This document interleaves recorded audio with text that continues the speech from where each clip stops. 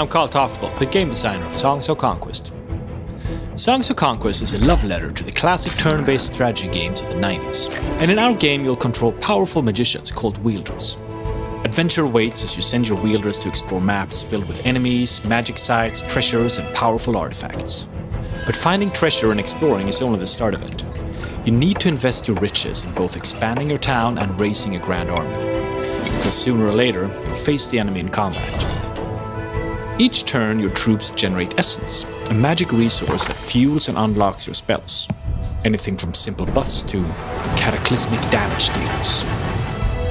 In combat, there are many things to consider. Your troops can move, attack, and use abilities, like placing stakes in front of them. Moving to the high ground gives many benefits, but moving away from an enemy lets them attack you, so carefully consider your choices.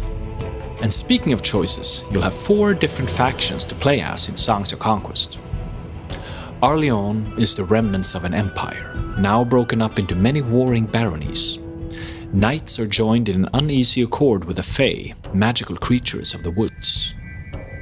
Rana, the swamp dwellers, scattered by their enemies. But a mysterious wielder has risen, uniting the folk of the marsh to rediscover their true strength. In the declining barony of Loth, cultists excavate ancient ruins for arcane artifacts. Loth will stop at nothing to bring back its former glory, even if it means bringing back the dead.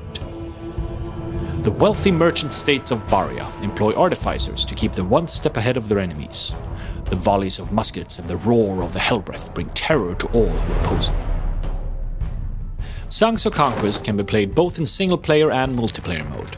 The game has 2 campaigns and several skirmish maps.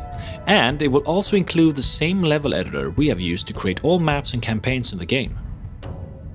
We are very excited to show you the game soon and hope you'll join us for the adventure.